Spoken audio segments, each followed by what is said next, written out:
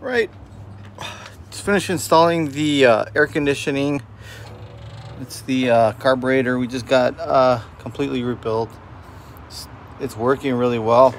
Gotta move this this starter ignition switch out this way. These are rebuilt hoses. There's a new dryer.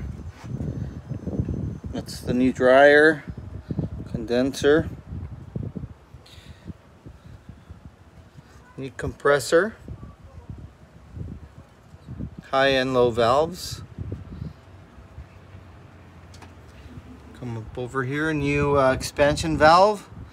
I didn't do anything inside, but this son of a bitch was very hard to take out and replace. As you can tell, there's 4 hoses leading into it, and they're finely threaded, aluminum block, so they were very difficult. What I ended up doing was I got